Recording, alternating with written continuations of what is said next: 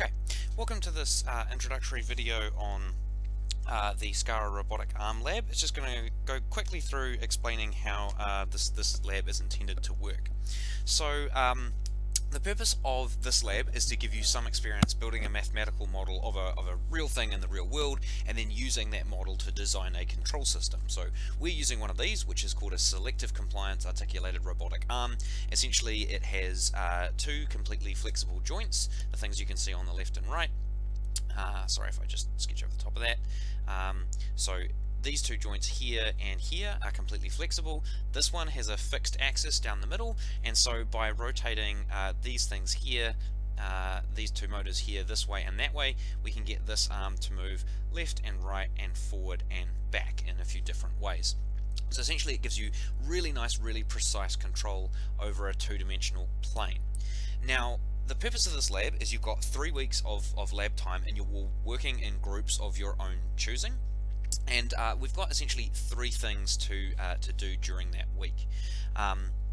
The 3 things to do during that period is we have to what the end goal is. Sorry, let me start with that.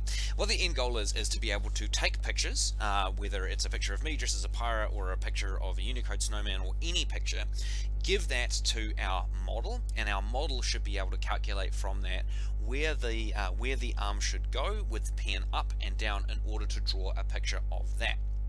Now, the reason that we're using this to draw things is mostly for simplicity. This is much more commonly used in CNC routing machines, but there's obviously some health and safety issues with getting you to build one of those or a full-scale kind of 3D laser cutter. So we started with a simple drawing thing, but the general purpose here is to give you really precise control over a two-dimensional plane. So in order to draw some of these shapes, we have to go through a few steps. And the first is what signals are we going to give our motors to get them to turn? Every different motor is built differently, and so will require slightly different signals. So we'll have to figure out what those are. The second part is we're going to have to figure out, right, once we know what signals correspond to what position of the motors, what positions of the motors correspond to what positions of the pen? Where is the pen going to be? It's going to be up, down, left, right. We need to know that. And then the final thing is, in order to draw something like a Unicode snowman, where does the pen need to be in order to make those lines?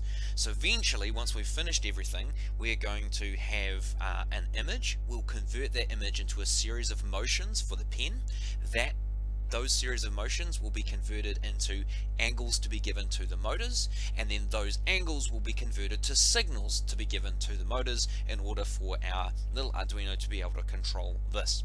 It's quite involved, but it is also quite a lot of fun as we get to start drawing more interesting things. So for the rest of this video, I'm just going to quickly go through describing how we do this. Now, I'm not going to derive any of the equations here, that'll be a separate video, but in general, I'd like to introduce you to direct and inverse kinematics. Kinematics just means we assume uniform acceleration. So if you remember your kinematic equations from physics, it's the same general concept. We make a bunch of simple assumptions so things move instantaneously and don't have too much momentum. Direct kinematics, all that means is if I know the locations and the angles of my motor, where is my pen? And inverse kinematics means doing the opposite. So if I know where my pen is, where must my motors be? So just to explain how all of this fits together, this down here is going to be our sketch, our kind of diagram of our arm, and it's called a 5-bar mechanism, because we've essentially got this rigid structure here, a length between the two motors. Each motor has a particular angle there and there. We've got 4 identical length armatures, if you like, and then by setting these angles of the motors, we dictate what positions these joints have, and by dictating the position of those joints, we can actually calculate where that tool, where the pen will be. That process is following through these kinematic equations. So when we go through this, what we do is we imagine what would happen if we kept one arm stationary and moved the other. And there are a few things to avoid. Situations like this, where you've got both arms pulling equally as strongly in the opposite directions, is called a singularity. Mathematically, these will come out as divisions by 0 or other kind of problematic equations, so we need to watch out for some of those. But a lot of this looks much more complicated than it is. For example, if we just look at one of these motors and one of these positions, let's look at the left one over here, for example, as we do in the lab script. If I know the position of my motor, and that's X M1 and Y M1, that's just the position of my motor, and I know the angle, and I know this length here, I can calculate exactly what this position there is going to be, just by using trigonometry. And for this one over here, it's going to be exactly the same process. And in fact, once I've got the second point, I can do the same thing again for that joint position. So this whole mathematical complicated looking things comes down to this problem here. I know the position of these joints, what I call J1 and J2. And if I know those positions and I know the lengths of these arms, there's actually only two positions the tool, the pen, can be in. This point here, and this point down here. Why? Because those are the only 2 points on these circles, because these are rigid arms, where that length there, those two lengths there match, and those two lengths there match. In every other position on these two circles, those arms would have to be different lengths.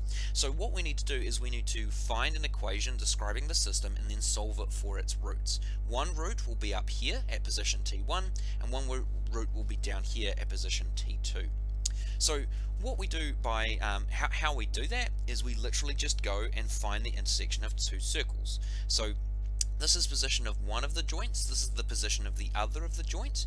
We calculate what this line is, which is simple. It is just what is a straight line between those two joints, and then the location of those tools has got to be halfway down that line and up here, or halfway down that line and down there.